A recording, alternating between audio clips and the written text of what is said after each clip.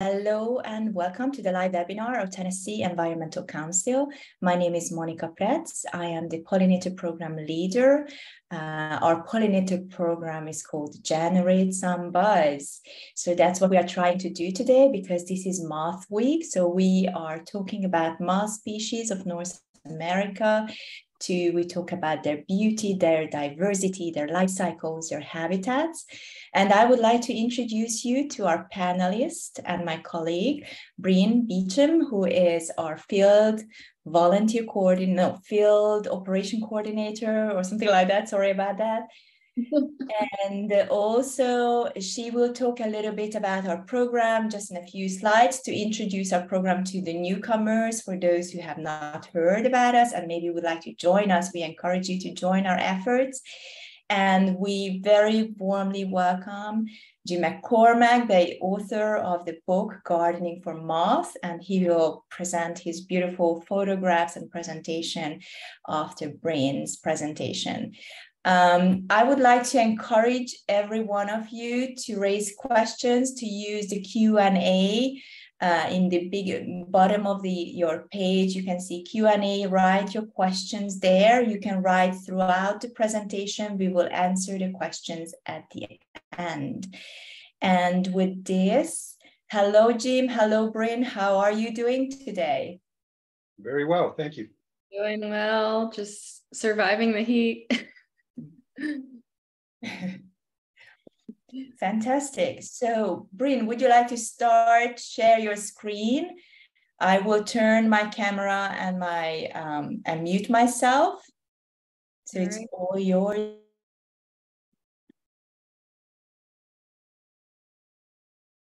All righty, let me turn my camera off.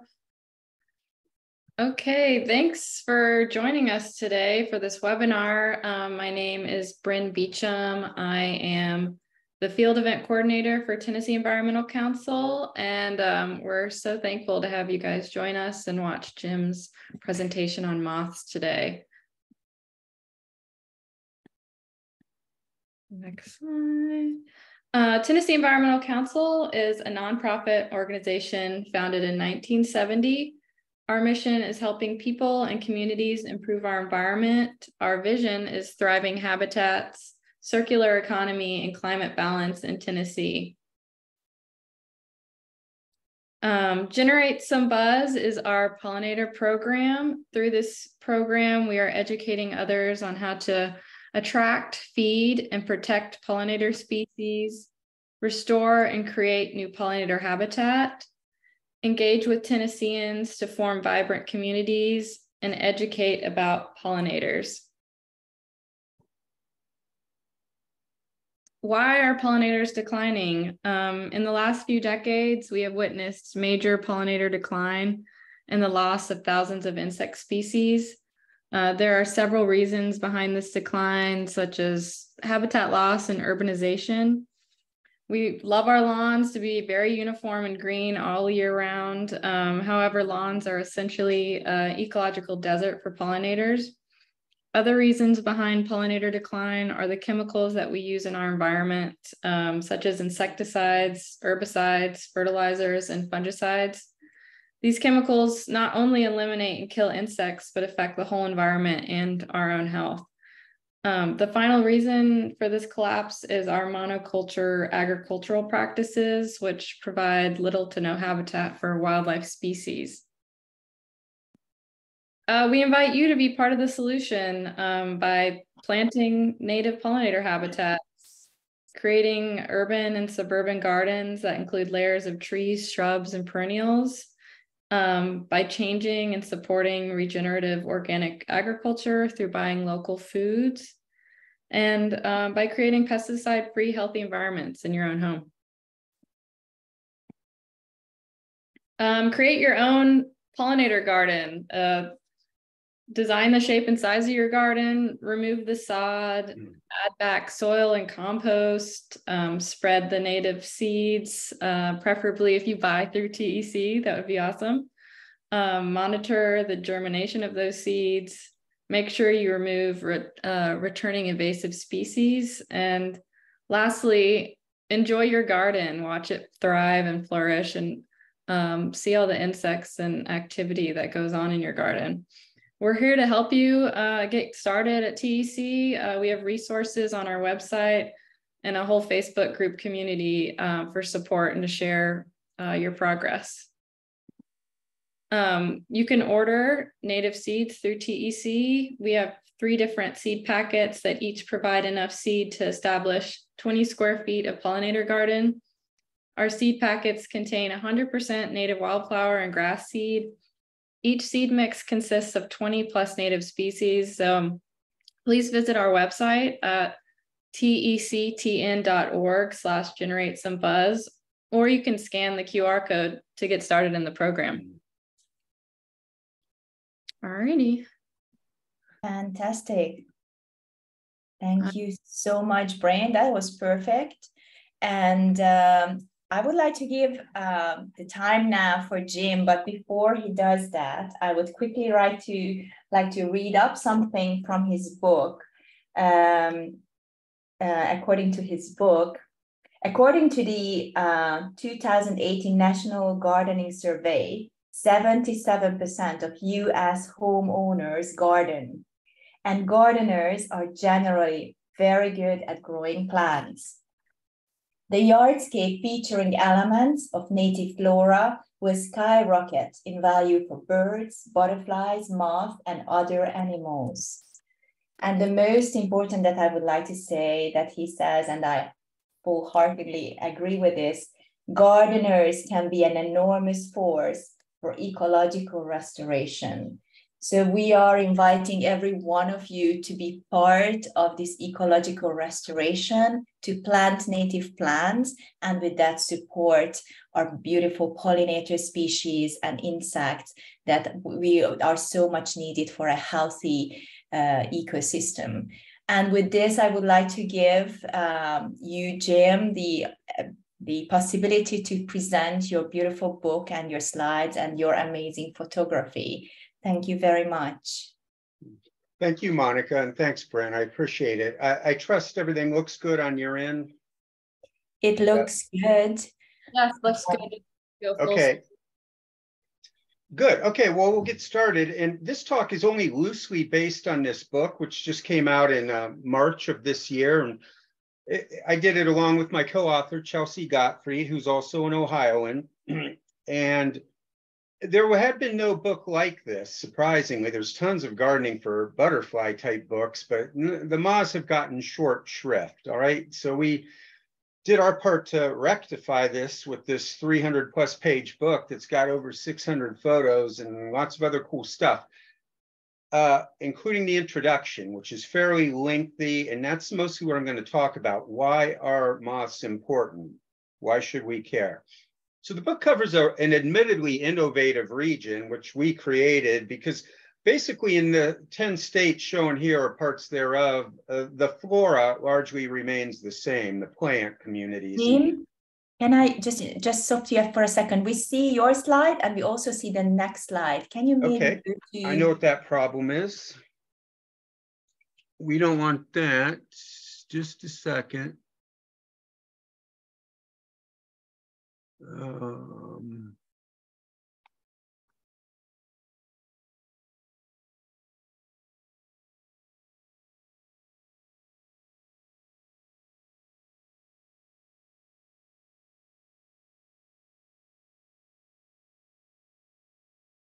What about now? Perfect. Yeah, that's great. We see one picture now. That's cool. Sorry about that. That's why I always ask if it looks good. Anyway, now that we got that solved, so I was talking about the map and the similarity of the plant community within the region. Your state, Tennessee, is just outside of it, but moths don't respect political boundaries. Believe me, a lot of this stuff in our book applies to Tennessee as well. We will see why plants drive moths. Probably a lot of you already know. So this is a quote from the beginning of the book from a Florida entomologist, and he's exactly right. The bottom line is all butterflies are moths. No such thing as butterflies, might be going a little far, but it's really all one tribe here. And there are way more moths, as we shall see, than there are butterflies.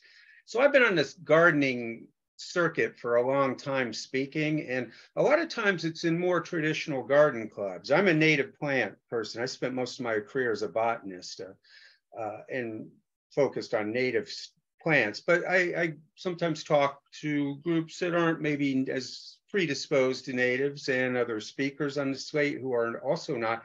But I've heard things like this so many times, you know, grow what makes you feel good, and it's all about you. I always have to ask myself, why? Well, it's always all about us, humans, everything. And maybe it's good to get a little out of that mindset, especially with gardening. Here's what humans do. We are masters of destroying habitat, just to put it bluntly, with new developments like this, often named epitaphically for what used to be there, like whispering oaks. There's no oaks there now. In my state especially, one half of Ohio, and this is true that throughout America's breadbasket, Ohio's half agriculture. That gets to 80% or more when you get to Iowa and Illinois. And that's what it looks like. So we've taken these wonderful deciduous forests or prairies. This used to be a prairie in this picture. And, you know, created a triumvirate of plants, 3 species, basically corn, beans, and wheat. And that's really greatly reduced moth diversity and all other animal life as well. And then, you know, at our peak, we build cities like this, and that's my fair city, Columbus, Ohio, and there's very few moths or anything else to be found once it gets that developed. And the light pollution is very hard on moths too. They're attracted to lights. So, you know, we can all do our little piece like Bryn talked about. This is my front yard. I whittle away at the grass, trying to, you know, get rid of it over time and replace it with native flora. And the animal community has responded nicely. There's way more interesting insects now in my yard, which is what I want. My neighbors might not, but just from simple little steps like this. So why care about moths? That would be a big question, and one I've gotten a lot, you know, like they eat my clothes, they get in my cereal, dried goods, and the impression people have of moths in general is probably not that great. And I'm going to talk about why that might be, but here's why we should care about them. Their connection to native plants is tremendous, huge species diversity. It's really incredible. And this weaves them really tightly into food webs. They're absolutely vital to feed other creatures as well. And they're just cool. If I'm just going to sum up the 4th one, they are really interesting bugs. And we can grow them just like we grow butterflies. So the evolution of the order Lepidoptera goes back nearly 200 million years ago. Butterflies are pikers. They diverged off this lineage only about 60 million years ago. So the moths have been around way, way longer, and they are way more speciose. Of the 180,000 species so far described, that's going to get over 200,000 eventually. 160,000 are moths, 8 times as many moths as butterflies worldwide. That gets even more extreme when you get in northern regions. Farther away from the equator you get, the more moths as compared to butterflies there are. But they have a reputational issue. They have not had the PR agents, basically, that butterflies have had for a long time. Butterflies, you could fill a warehouse with poetry like that, you know, all very flowery. Few, if any, unkind words to be written about butterflies. Everyone likes them. They're much, much better known than their moth counterparts. It's not hard to figure out why. They fly during the day, like this beautiful great spangled fritillary. They're easy to see. They're often very, very pretty. This one, the painted lady, they even release at weddings. I mean, no moths are being released at weddings that I know of. So no problems with reputation there. When you get into moths, it changes a lot. This is the poster from The Silence of the Lambs. I know a lot of you saw this movie with Anthony Hopkins. Hannibal the Cannibal he played. Very grim movie, and a very, well, to them, grim totem that was used. One of the deaths had hawk moths with that skull in the back of it. It's a real moth. It's a group of moths. And that's how moths tend to get portrayed. This is a vagrant to your Tennessee, and then even Ohio, we get one or a few of them a year. The Mariposa de la Muerte, the butterfly of death, as it's known in Spanish, and it's this big, monstrous bat-sized thing that has some superstition around it that's involving death and things like that. And they are kind of creepy looking when you know how to photograph them like that. Closer to my home, this is Mothman on the left. Mothman was this mythical Yeti-like beast that wandered the Ohio River Valley in the late 60s and was implicated in the collapse of the Silver Bridge that went between Point Pleasant, West Virginia and Ohio. A lot of fatalities when the bridge collapsed, and it was not Butterfly Man, it was Mothman that somehow is connected to that. Oh, and then on the right is Mothra doing battle with Godzilla from a Japanese sci-fi movie. But they certainly are cute, and they're very, very interesting. I'm just going to show you a little rogues gallery of some really pretty awesome things here. This is a dot-lined white moth, and that is cuter than any butterfly I've ever seen. Looks like a little, I don't know, a bighorn sheep and a yak or something combined. With a caterpillar, it's crazy. We're looking right down a branch, right into the face of the dot line white caterpillar.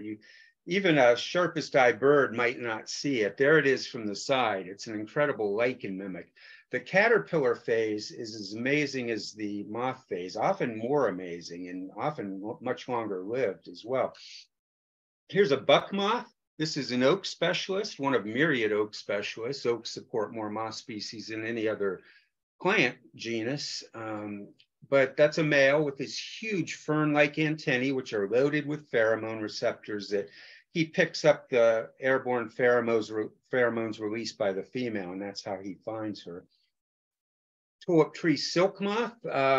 People really do like the silk moths. This would include the Luna and some of the Cecropia, the more well-known ones. There's what it looks like flat out, big bat-sized thing. To be crude about this, the silk moths are really flying gonads. They don't have any mouth parts. They don't feed. They might live a week. That's it. And their sole purpose is to find a mate, and if it's female, drop the eggs. It would have lived far longer in that stage. This is the tulip tree silk moth caterpillar, this waxy, cool-looking thing.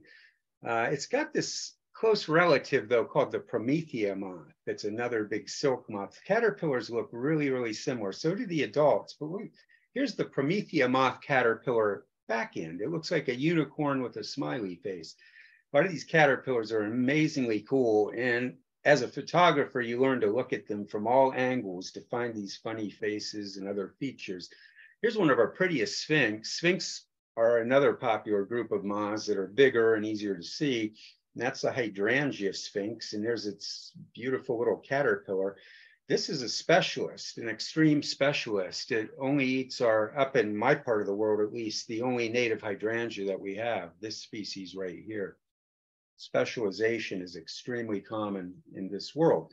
Here's another specialist, the pawpaw sphinx, that is always around pawpaw because that's all this beautiful caterpillar eats. I would also say it's often a reverse ugly duckling tail. Here's the adult. It's kind of cool. Far outshined, in my estimation, by this beautiful larvae that becomes the moth with that blue tail, and it almost looks like it's lit from within. Here's a walnut sphinx, almost a specialist. It eats mostly walnut, but it'll eat some other things as well on a walnut tree. Pinkish cast to it, but its caterpillar, you can't even make this stuff up.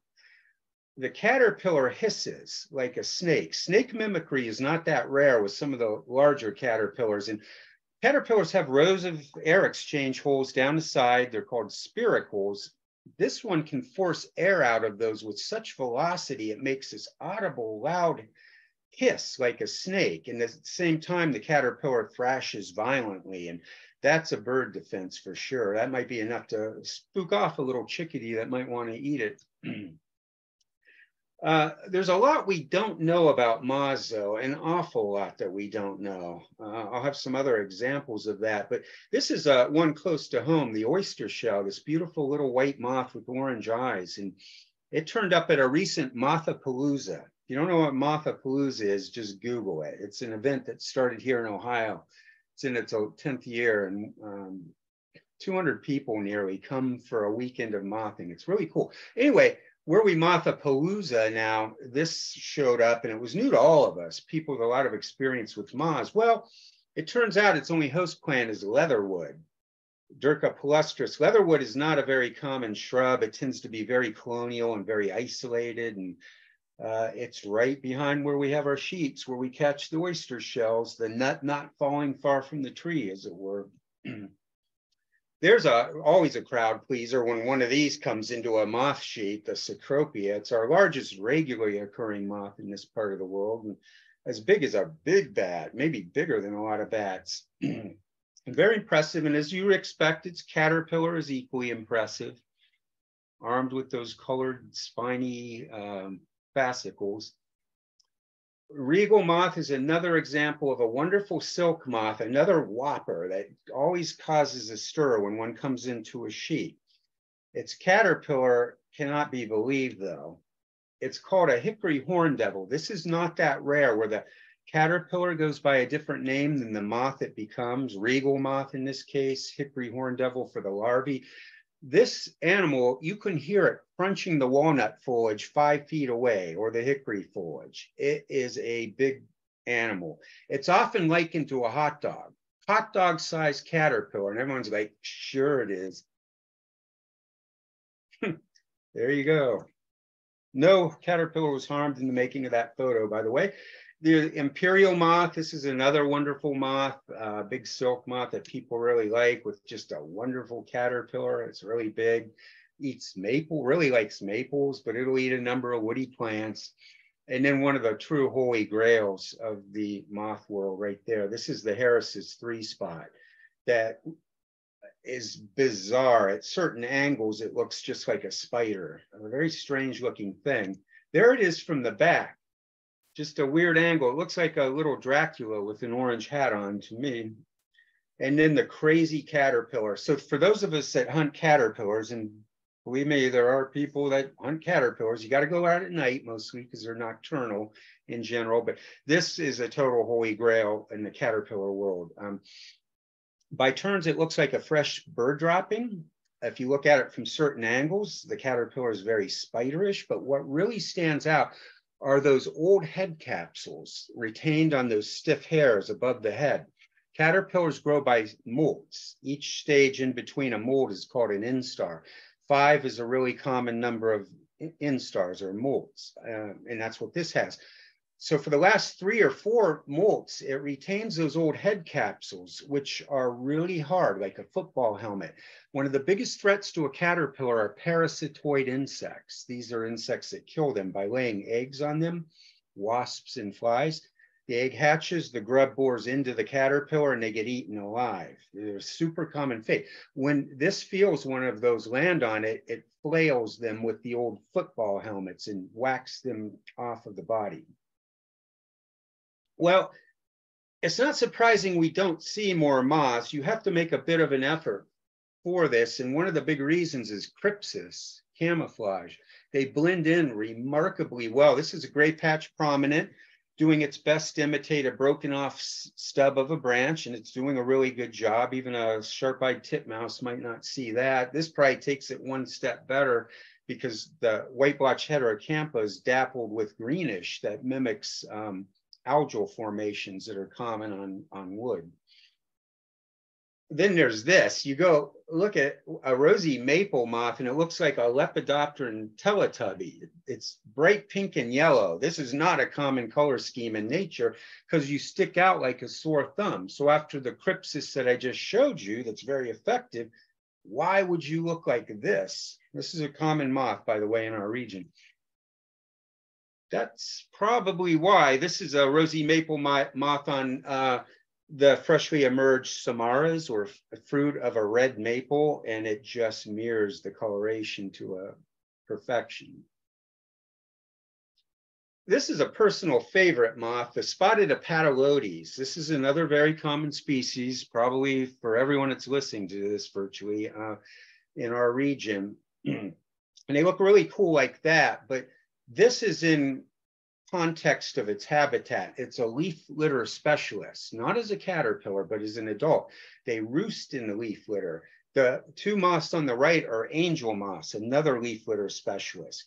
So many moths and many other animals, I'm just talking about moths though, so many moths are utterly dependent on leaf litter. Leaves have been falling off trees for well over 100 million years.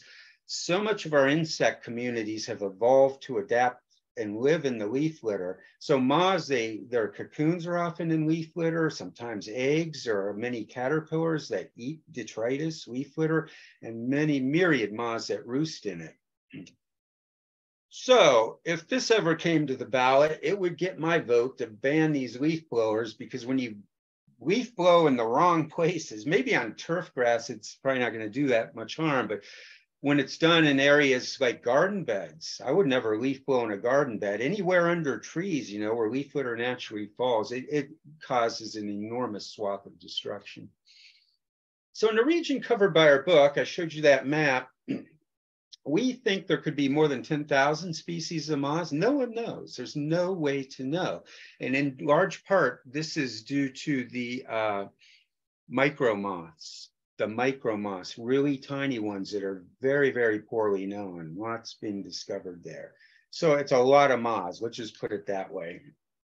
Butterflies in Ohio, I'm just using my own state as an example. This will hold true throughout the Midwest. We have 140 species roughly that have ever been found. That includes the one-offs and real rarities. So the moths are just overwhelmingly dwarfing the butterflies in this far north. Here's an example from our book. We profiled Diane Quatco Brooks. She lives in Southeast Ohio on 12.5 acres. And for that part of the world, it's very ordinary habitat, you know, wooded, mostly just like you would see everywhere down there. But Diane has been mothing for over a decade now, intensely, like every night it gets over 50 degrees on her property. And to date, that number's from the book, 1,464. It's now 1,470. I just ran into her. 1,470 moth species on 12.5 acres. She's into butterflies. She's only found 46 in that same time. So what do they all do? This is a question that a lot of people ask me. I'm glad they do ask me. Because they're curious. So you're saying, let's save moths or do things for moths, but why? People always want to know that.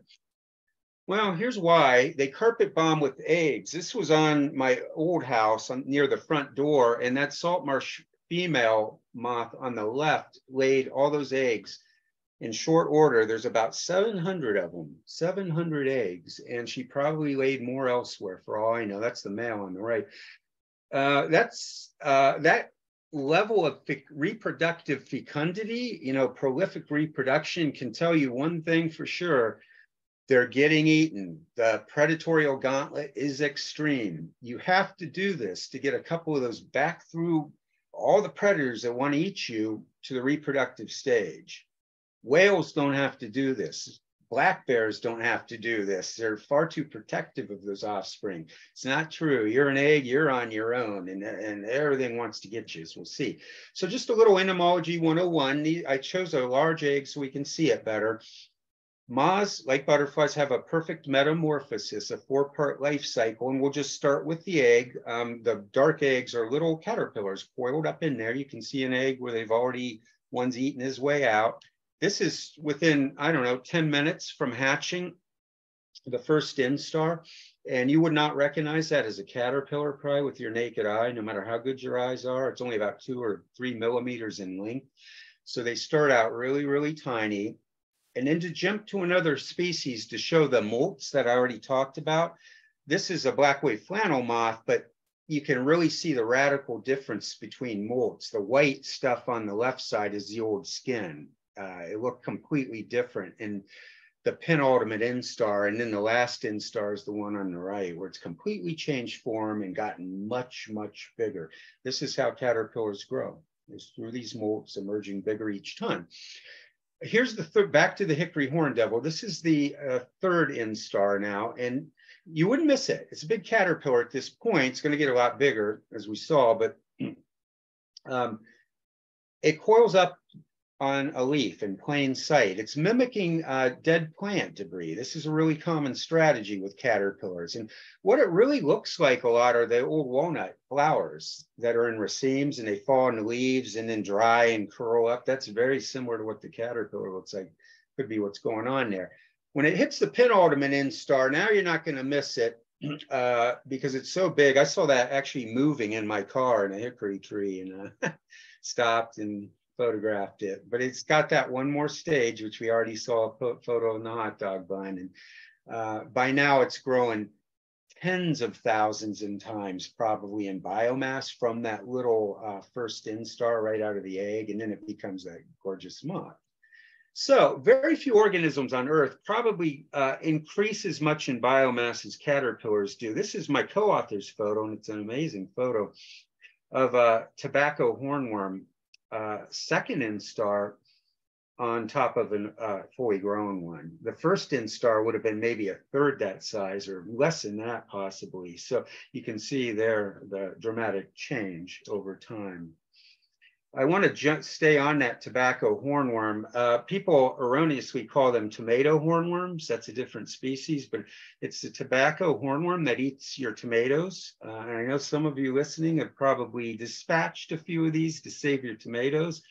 Well, they're a native species, and they eat our native nightshades. When we brought this non-native nightshade over, they took a shine to that, and they'll move in and eat them as well. But it's a really valuable moth. I would let some of your tomato plants be sacrificed to this amazing moth. Here's what it becomes. It's a big hummingbird-like moth, really big if it makes it, and long proboscis.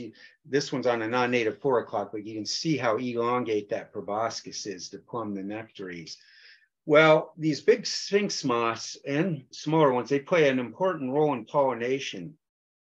Maybe most notably with our orchids. This is one of the rarest orchids in the Midwest, the prairie white-fringed orchid. It's federally threatened, and sphinx moths are its only known pollinator. And I wanted to see this with my own eyes, so I got permission to stake out a population after dark, and voila. Right after dusk, in comes this wraith out of the darkness and plumbed every flower on my plant and the ones around it. It's a tobacco hornworm, the same one that eats your tomato plants.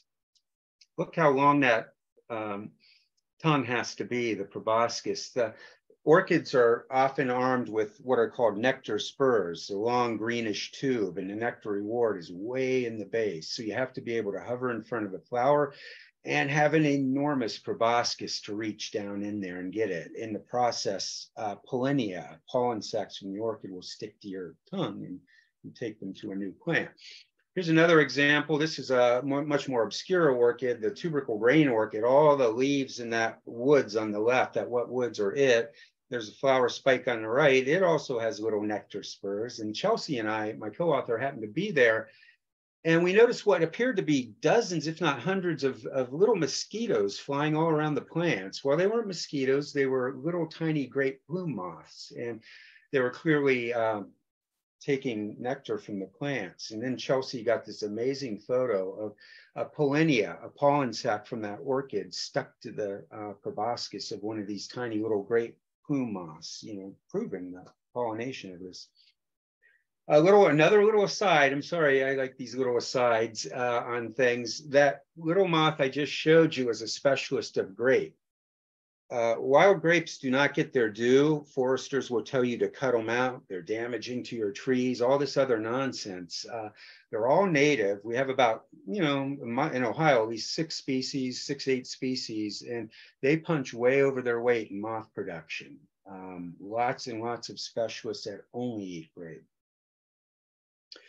And that gets to this better living through chemistry thing. This is why native flora is not just important, it's critical to moths. They have this long chemical connection to the native flora, and they've evolved the ability to eat all these compounds that plants produce.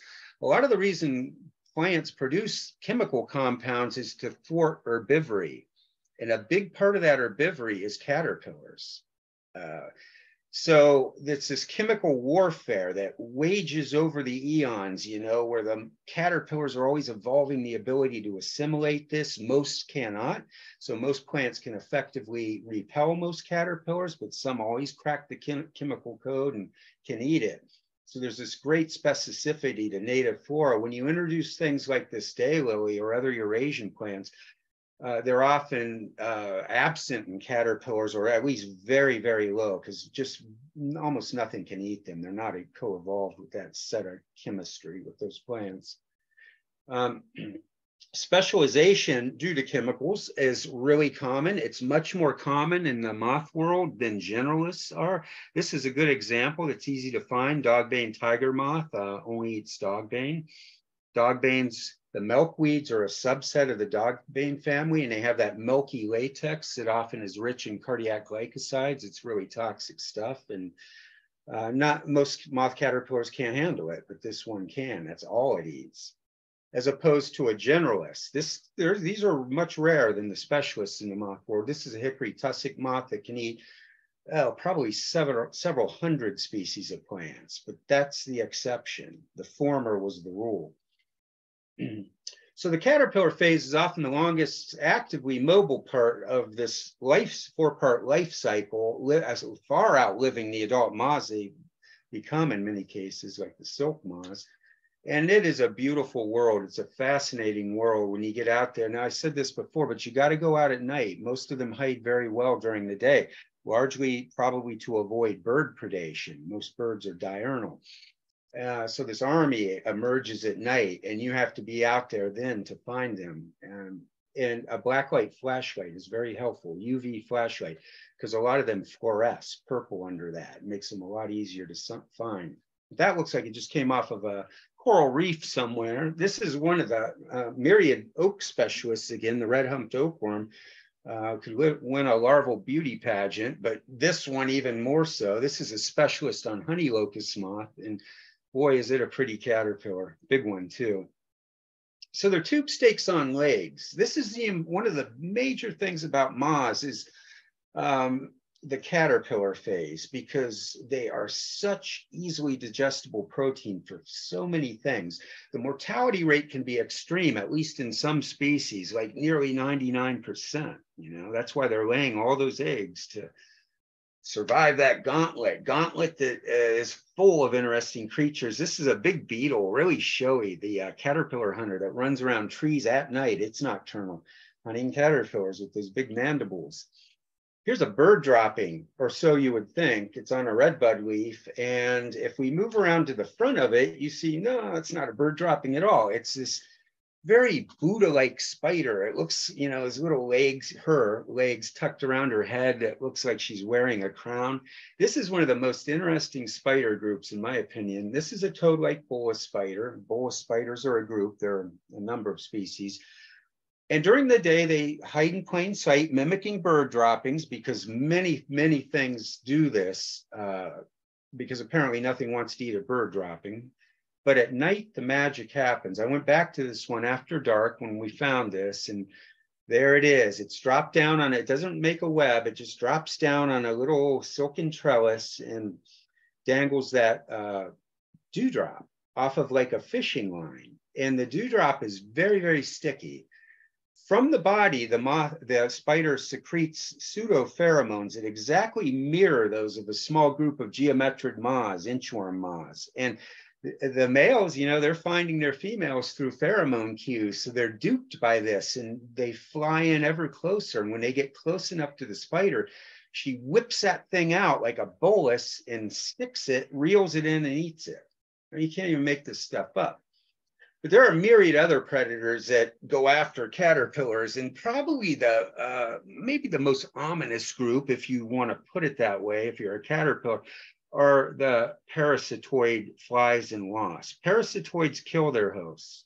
Parasites generally don't. So this is a little tachinid fly in the bottom, waiting her opportunity to get at the unhaired underbelly of this salt marsh caterpillar, where she can stick eggs right to the skin. If she can do that, that caterpillar is doomed. This is an incredibly common fate. When you hunt caterpillars, you see tachinid fly pupae or the old egg shells on the victims, and it's too late by then. These little grubs have already bored directly into the caterpillar and they're eating it alive. It's a walking dead caterpillar, if you will, not going to make it through the life cycle. Incredibly common. Wasps get them too. Wasps get them a lot of cool ways. This is a more active hunter, a thread-waisted wasp with the saddled prominent cap that far outweighs that powerful wasp. She's dug a crypt a few feet away, pre-made crypt in the sand. She paralyzed the caterpillar with a punishing neurotoxin, so it's not dead, just disabled. She will seal it into the crypt, lay an egg in there, and then seal it up. And that way, when the wasp grub hatches, it has fresh meat, living meat. I hope they're not consciously aware of what's going on to them, because that would be no way to go. This is more of an endoparasitoid that's very common, like those tachinid flies I showed you. This is a specialist on Catalpa sphinx caterpillars, Cotesia congregata. Very common to see this on this species of caterpillar, but the Braconidae, which is an enormous family of very tiny wasps, are big parasitoids of caterpillars, laying their eggs. Same old story, being eaten alive, but in this case, they burst from the skin of the shriveled but still living husk, like that movie Alien or something. And then after a day or so, the adult wasps pop out of those cocoons to start the life cycle anew. This fate we wouldn't wish on anyone. This could be, I think, the scariest of all. This is a dark-banded owlet that got victimized by a cordyceps fungus, or a relative of that. They call it zombie fungus.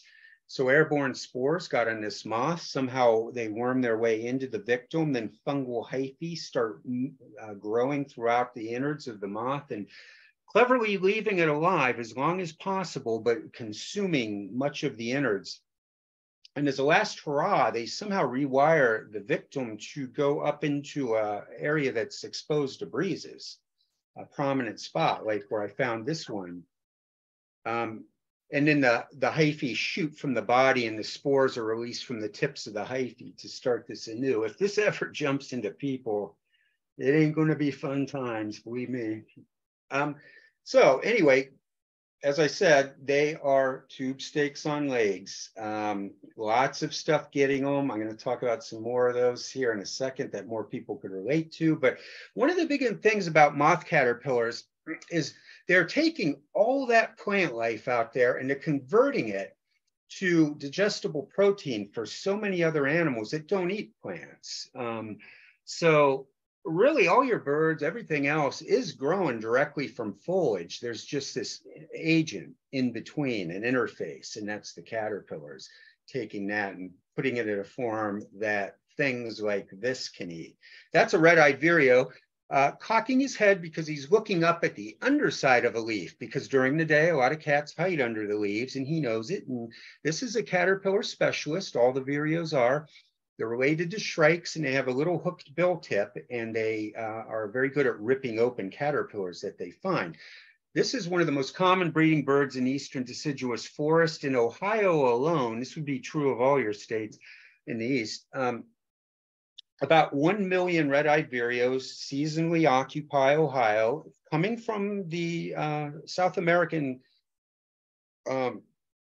Andes, slopes of the Andes, Colombia, Venezuela, Ecuador, places like that where they winter, come all the way up here to exploit the seasonal bounty of caterpillars, and they do it well.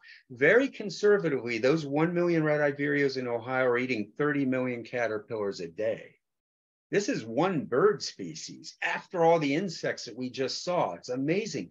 This is another caterpillar specialist. So is its relative, the black-billed cuckoo.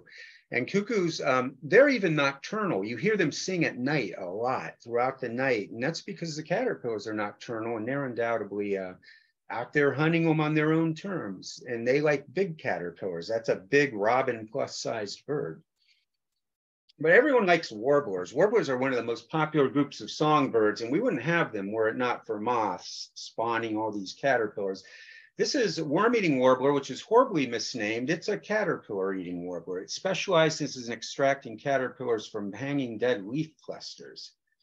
This is a Nashville warbler in migration along Lake Erie on its way to the boreal forest of Canada that would have wintered in Central America, extracting a caterpillar from a bivouac that it made in grapes, wild grape foliage.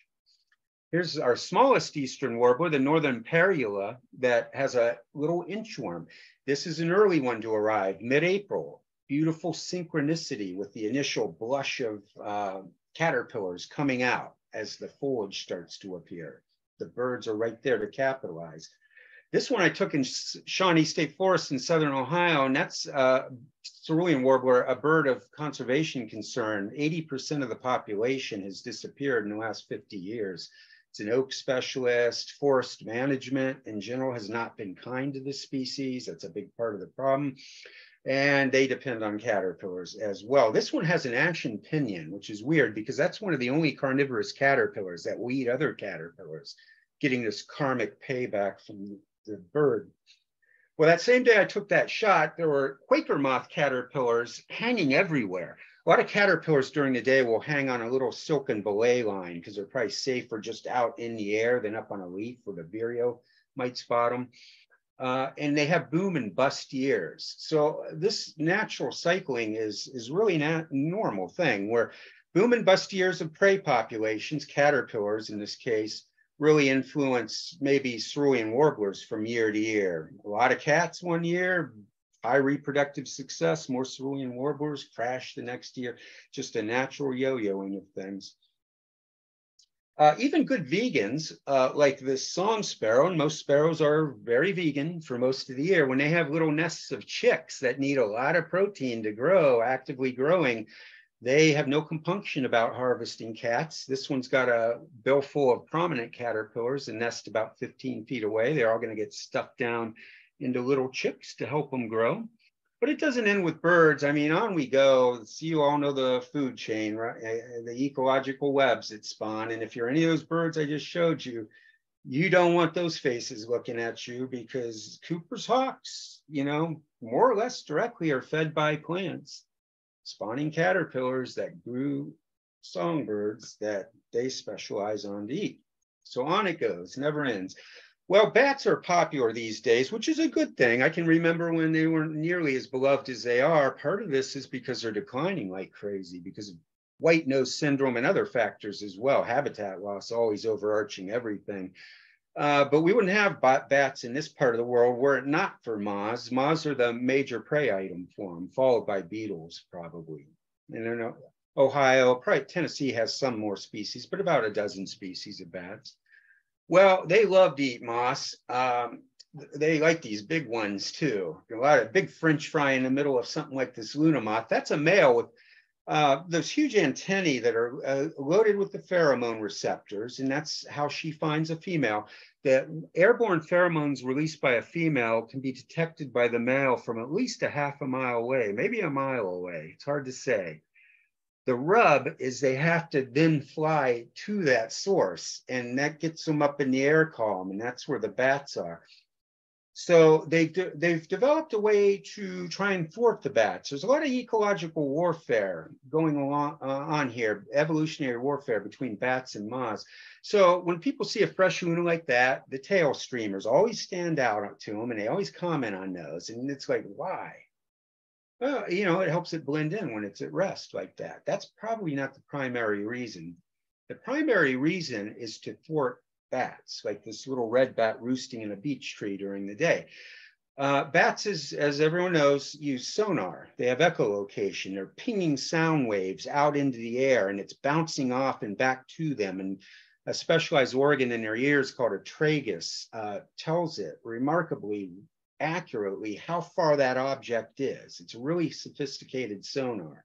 Well, in the case of the Luna moth, the sonar pings off those rapidly rustling tails, which they do inflate. They wave, and it attracts the sonar's attention.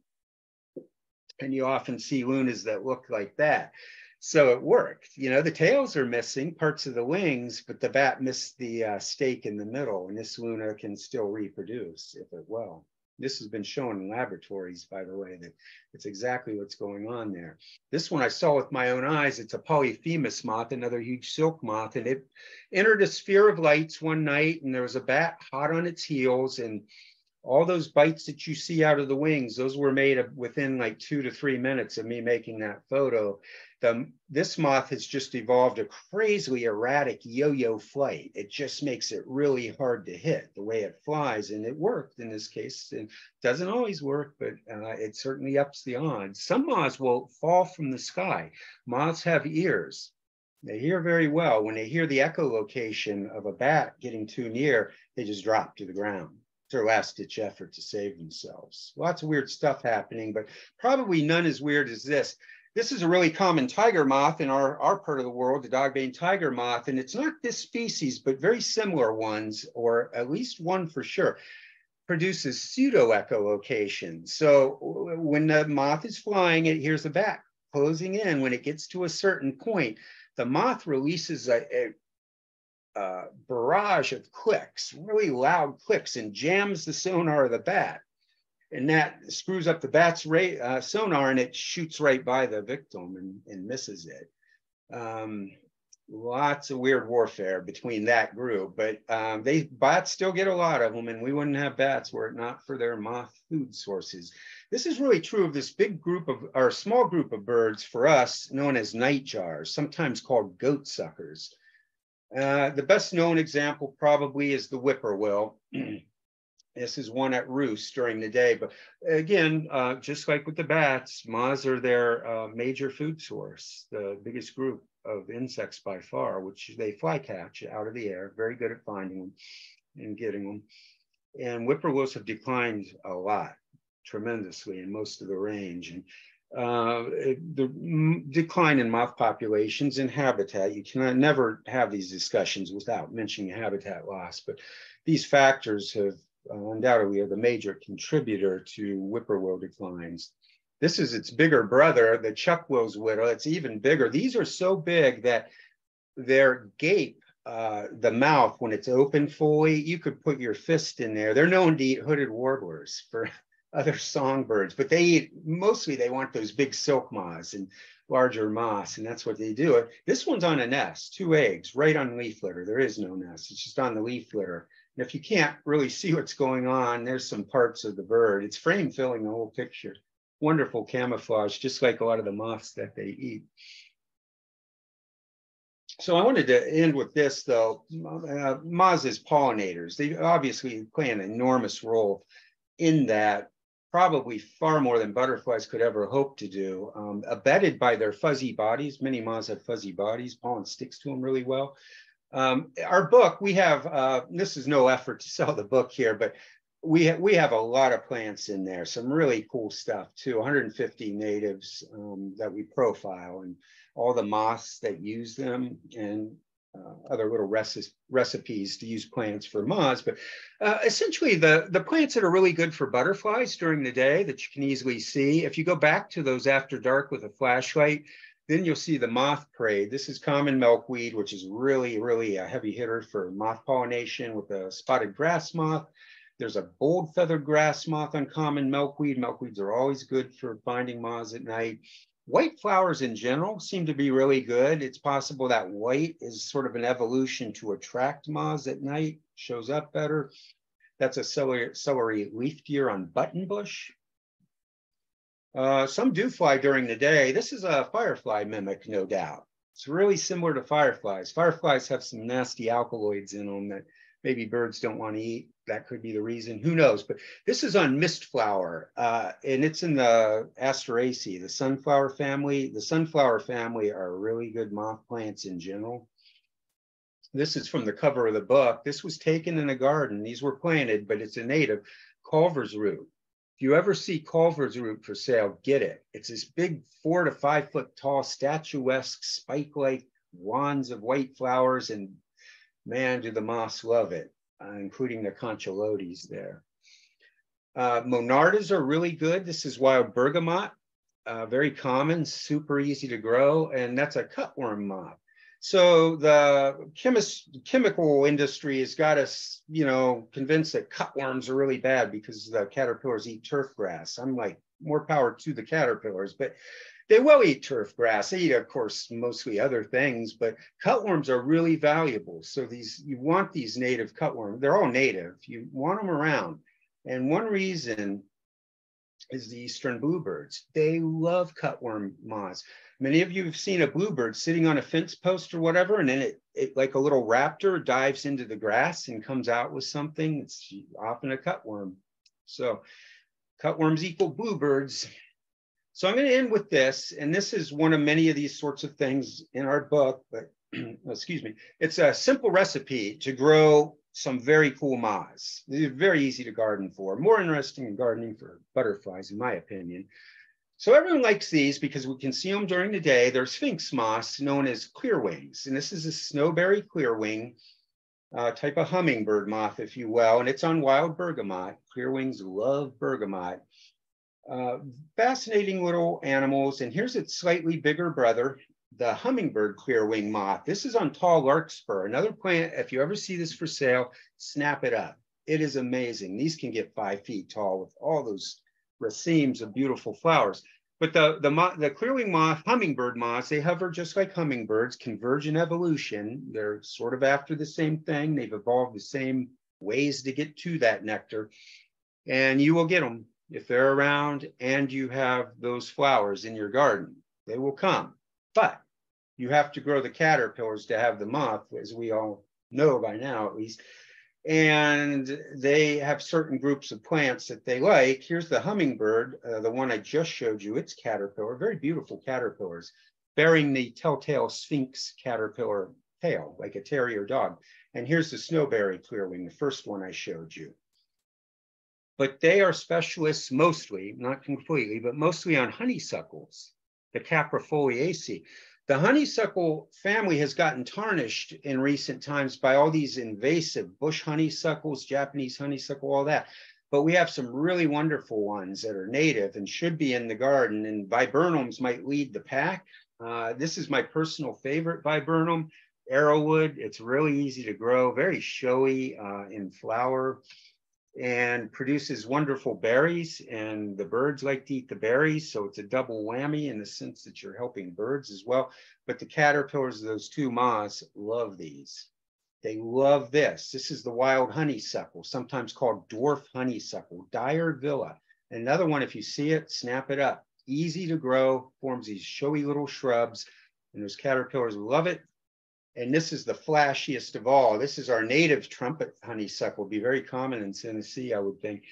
Barely gets to Ohio, but has those really showy flowers, often pretty much all summer long, and the caterpillars like to eat that as well. So you grow these plants, you grow the caterpillars, the hummingbird clearwing moths, have the proper nectar plants in your garden. You got the whole package. That whole life cycle will evolve right in your yard. As a bonus of that honeysuckle I just showed you, ruby-throated hummingbirds are absolutely smitten with it. It's pretty much specialized for hummingbirds too, to help pollinate in addition to the moths. So there you go. There's a simple little recipe. It's very easy to do this stuff. So gardening with native flora, I think I've hopefully more than made my case on that, but it's going to produce way, way more biodiversity of native animals than non-native flora would ever hope to do. But the biggest one might be that fourth point. You can read these for yourself. I'm not going to read them, but it creates a footprint beyond your yard. You've essentially made your yard a much bigger place now because you're sending organisms out beyond your yard that are going to do good things. And just as Doug Talmy is the best at getting this message out for sure. But if a lot of us would do this, the biodiversity would increase tremendously. The world would be a much, much better place. Okay, that's it. Thank you. Wow, thank you so much, Jim. That was incredible presentation. And I just can't believe how cute some of those moths are. Yeah, they are definitely cute. That's adorable. We have a few questions. I think Monica might want to start with one of her questions, and then we'll get with some audience questions. Yeah, first of all, I wanted to ask you, suggesting some moth magnets, but you covered it so beautifully with native plants. I was very happy to hear that many of the plants that you mentioned are actually in our seed mix, like all the sunflower, the milkweed, the wild bergamot. I also want to mention that the Tennessee Tree Day program covers many of the trees and shrubs that you mentioned. So if people buy trees or shrubs or get trees and shrubs from us, they would definitely feed the moth species. So that was fascinating. I wanted to ask you if there is one moth that you are most fascinated about, or you are most excited to find because it's so endangered or threatened. Yeah, good question. That's kind of like picking your favorite bird. My usual answer is whatever one I'm looking at the time, but I do have a favorite moth, and it's a obscure species. It doesn't even have a common name I can think of, but it's Bagasara garneri, and it's what got me interested in moths when I was collecting plants. I probably have 10,000 sheets, plant specimens out in various academic herbaria, you know. And back in those days, I collected a rare plant called glade mallow, went to the office to make the specimen. There was this big green caterpillar on it. And I just figured it was a rare caterpillar because the plant was so rare that it was on. An entomologist raised it for me, a miracle. It wasn't parasitized, and he called me up one day. He goes, "You'll never believe this. It's the third record ever of this moth. And the first one for Ohio, we knew nothing about it. No one knew the host plant. Now we know the host plant. And since then, we've gone out to patches of glade mallow and easily find the caterpillars. You know, it just shows, and it's a big, impressive inchworm caterpillar. It just shows there's just so much we don't know about these that are out there. The adult moths no slouch either, but that has a special place to me just because it really exposed me to the world of moths. Yeah, fantastic. And it's also interesting for how many moths we don't know what is the host plant still, right? Oh yeah, there's still a lot of mystery about that. It's very common. One will come into a sheet. We're like, hey, what is this? And we dig around. No one knows the host plant. It's unknown. So lots of work to be done here. Hey, Yeah. Jim, popping your camera on. Oh, sure. I'm sorry. I forgot. Question and answer. Thank you so much. Okay. It's blurry. Yeah. Tim, would you like to read up some of the questions that came in? Yeah, I will read the question from Jim Webster. Tent caterpillars are used to be common sites at wild cherry trees in Tennessee, but he rarely sees them anymore. Do you have any insight on this? No, that's an interesting observation. I've not heard that before. And haven't noticed it personally. It's still very common. It's cyclical, like I mentioned in the talk. It's a boom and bust thing. Some years there's not so many. But overall, I don't know. That's a new observation to me.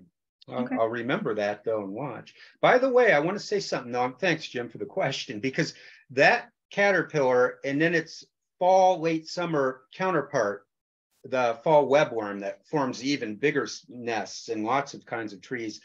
People hate these things. I mean, I've heard of people taking blow torches out there to melt these out of the trees.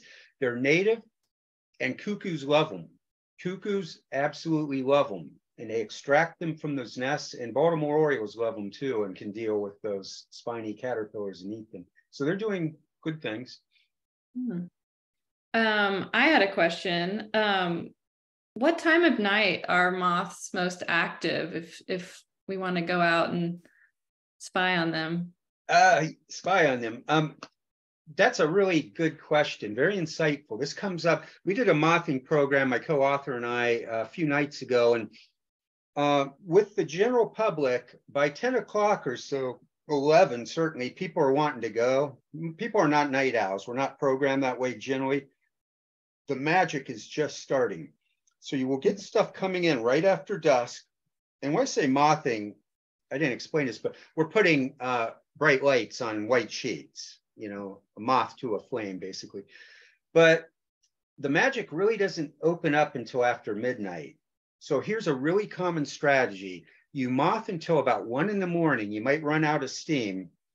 Then you set your alarm and go back out at 4:30 in the morning. And it can be insane how much more, especially the big silk moths. They're often the late night shift, early morning shift. And then once we check everything at 4:30, we turn the lights off, brush the sheet, brush them all back out into the woods so the titmice and chickadees don't have a field day when the sun comes up. Oh, very cool. I will have to set my alarm. We have a question from Allison. Does coralberry have a specific moths? Yeah, good question. Coralberry is a honeysuckle. And if it's, here's where things get a little wonky here. I try and avoid this in the talks, but Symphoracarpos albus, variety albus. So this is really important. Like whenever I tell people what native plants to get, we always have the scientific name. So this is crystal clear because common names are all over the map. There's a non-native variety of that's commonly sold, I believe, at least for gardens, and you want that native one. And the snowberry clearwing at the end, the little hummingbird moth, that's what it's named for. So absolutely, those hummingbird moths will eat that, the native one. Great. Let's see. Allison has a question again about, please explain why zappers at night are good or bad for managing mosquitoes. Ooh, I've never been asked that. Thanks, Allison. So I'm like thinking, in general, I don't much care for the idea of just killing insects wantonly. But I've never had a zapper, so I have no experience with them. I imagine they're not specific to mosquitoes. Anything that flies in there, if there's a light near them, moths are probably getting zapped. I don't know. I really just beyond my pay grade on that. I would say in terms of mosquito spraying, that's more clear cut. Guy was just parked down the street yesterday. I wanted to tell him, man, don't you make an appearance near my yard with this spray stuff. Mosquito on the side of the truck. A lot of that, I believe, is not specific to mosquitoes. This used to be and still is a problem with gypsy moth spraying because it's not selective to other moths. And you can imagine the nuclear Armageddon fallout from gypsy moth spraying where it's killing all Lepidoptera. That's an ecological catastrophe. So chemicals, I think it's more clear cut. I don't know about the zappers. If it just hits mosquitoes, I don't know. I guess it's not as big an issue. Yeah, I've never used emit some lights, and that's why probably mosquitoes are also drawn to it. But I also don't have much experience with that. My neighbors spray for mosquitoes, and it's disappointing. Yeah, it's like I don't think it should be allowed because there's not a magical invisible wall between yards. It's like having a no urination zone in a swimming pool. Or a no smoking corner of a room. It's going everywhere. And I don't like it. I don't know, but it has abated. It's not as bad as it used to be, at least where I live. You don't see that very often anymore, which is a good thing. Yeah. Shall I go with the next question? So April Griffin asked if you could talk a little bit about the outdoor lights. She would like to know why moths are attracted to them. And it might be worth mentioning if it is helpful for moths to use motion activated lights or some other, I don't know. That's a good question. Good question. So what we use when we specially trap for them, and trap's not a good word, we're not killing them or anything, but luring them into a white sheet. I use a white shed wall in my backyard when I do it here. Anything white's good, but mercury vapor light is probably the king. Mercury vapor. It's very bright and it's got this frequency that really seems, or a wavelength is really attractive. And then it's very common to work that in tandem with a UV light, a tubular black light. And that sends off a completely different spectrum of light, tends to attract other species. So between the two, you're going to do very well. Halide light, I think this is right. Halide lights, they're very bright, easier to get and less expensive. They're pretty effective as well. But basically, you just want a really bright white light source and a black light source and a white substrate, and you'll attract them.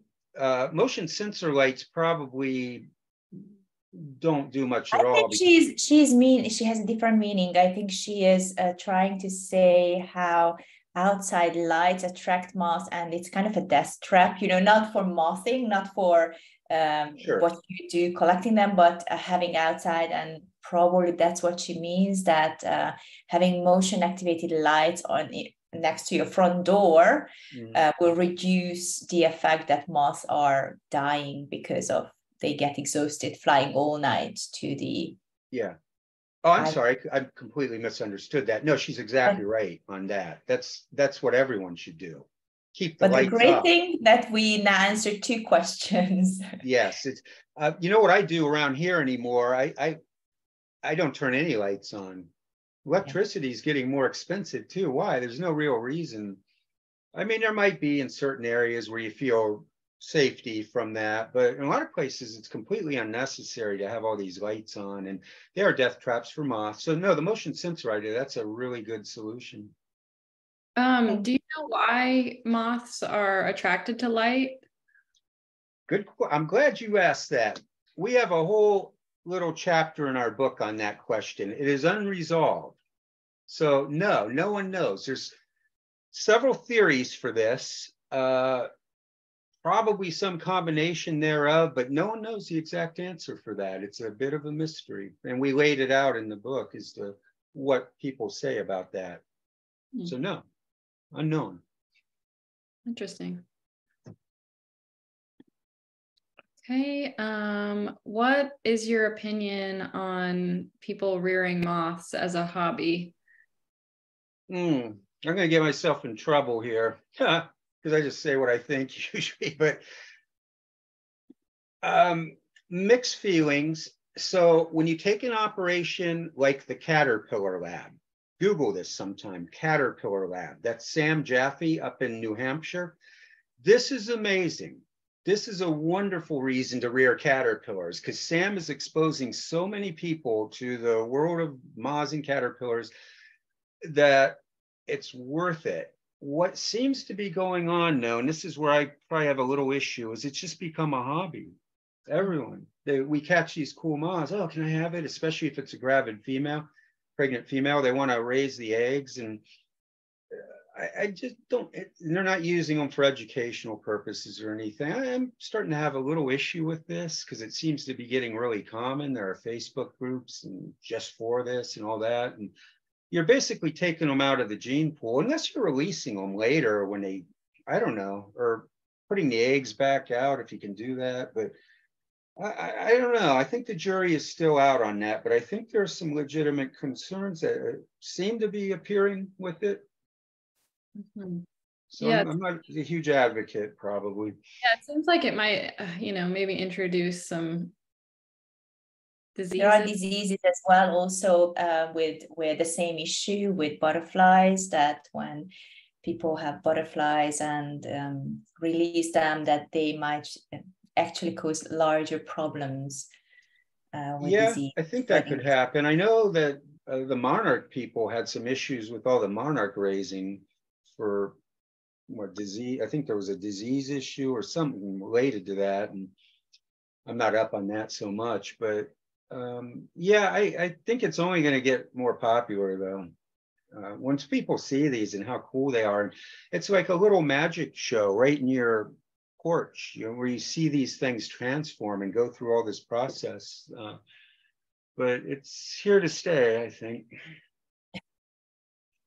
Okay, let's see if we have one more question. Karen is asking, our neighbor has a light to supposedly kill mosquitoes. I think it's the same kind of question, kill mosquitoes, but I think he is just killing moths. I will use some of this info to ask him kindly to say, thank you very much. Yes, use this webinar, spread the words. how to save moth species and turning off the lights to support them. I would like to have one question myself before we go on. We are a little over time now, but I think the questions are so interesting. I would like to keep on going. So just very quickly, one of the most important fall practice that we talk about and educate people is leaving the leaves. The so-called leave the leaves. Would you please emphasize why is it so important for moth species to keep the leaf litter under the trees or save it? It's their habitat, plain and simple, and a very, very important facet of moth habitat. Like I mentioned in the talk, deciduous trees evolved, I think, pushing 200 million years ago. So leaves have been falling on the ground for a long, long time. And moths especially have just developed this incredibly robust and intricate relationship with detritus, leaf litter. And when we destroy the leaf litter, we destroy myriad of larvae, cocoons, eggs in some cases, resting habitat for moths, like the Patalotes that I showed in the talk. They're laying waste to tremendous habitat full of living organisms that play a much bigger role beyond leaf litter. So that's a message that really needs to be gotten out there better. Save leaf litter wherever we can. Now, I just want to emphasize, if it's on mowed turf grass, that's probably not that big an issue because there isn't much in the mowed turf grass anyway. We should get rid of that too. But when it's in the garden beds or under trees, we should try and leave it. Yes, but I think also from the turf grass, if it falls, just bring it to your garden, bring it under the trees, keep it there. Yeah. And also don't bag it up because those goes to compost companies and the heat is so much higher in composting company location that those moths will probably